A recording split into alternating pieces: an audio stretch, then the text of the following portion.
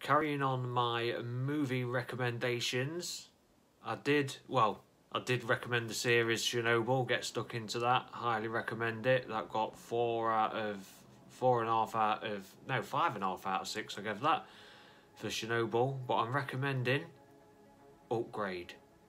Yep. If you're into your futuristic technology, then this is the movie for you, and you want your R-rated violence. So imagine a world where you've been made a paraplegic, and then there's a device that can be connected to your spine called STEM, which can then help you control your body.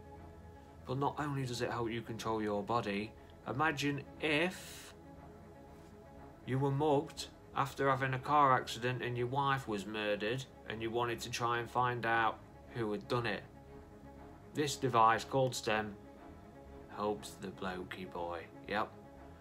Not only helps him by identifying the people that have done it, but also self-defense. Permission granted! Thank you.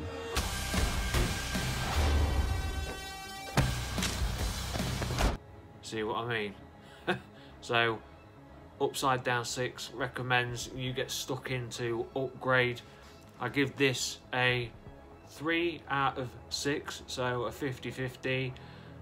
Great story, it's a good story. The action in it is really good, but obviously it's not the best in the world. But it is, if you want some quick, fast-paced, hard action with a little giggle on the side, then this is the movie for you. So Upside Down 6 recommends Upgrade.